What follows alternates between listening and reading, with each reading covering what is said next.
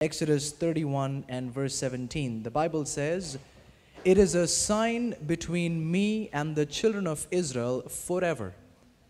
For in 6 days the Lord made heaven and earth, and on the seventh day he rested and was refreshed.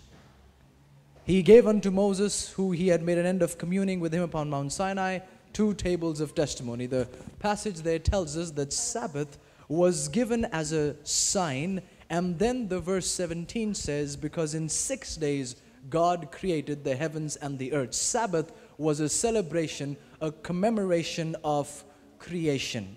Our next passage of consideration will be Deuteronomy 5 as we enter our worship hour in this divine hour experience.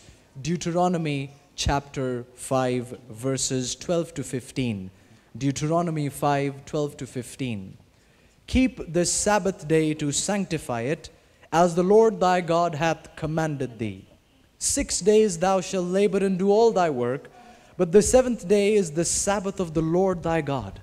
In it thou shalt not do any work, thou, nor thy son, nor thy daughter, nor thy manservant, nor thy maidservant, ox, ass, cattle, stranger within thy gates, neither thy manservant, thy maidservant, may rest as well as thou." Verse 15.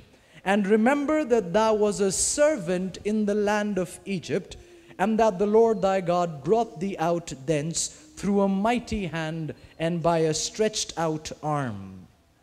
Therefore the Lord thy God commanded thee to keep the Sabbath day."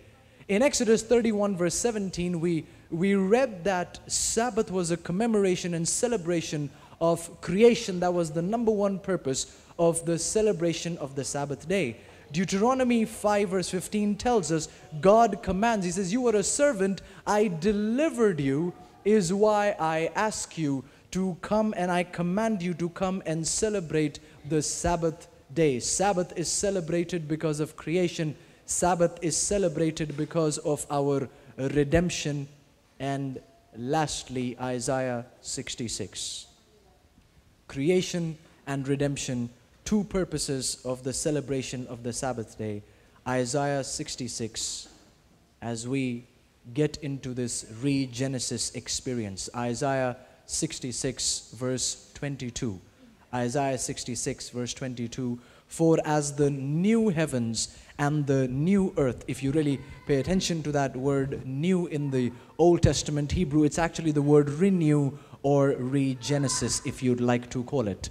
"For as the regenesis heavens and the regenesis earth, which I will make, shall remain before me, saith the Lord, so shall your seed and your name remain. And it shall come to pass that from one new moon to another, and from one Sabbath to another, shall all flesh come to worship before me, saith the Lord." The Bible gives us at least 3 amazing reasons for the celebration of the Sabbath day. We celebrate the Sabbath because of creation. We celebrate Sabbath because of redemption. Finally, we celebrate Sabbath because of regeneration. God bless you all.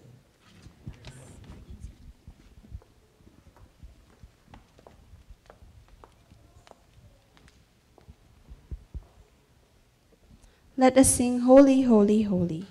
We'll be singing the first and the last stanza.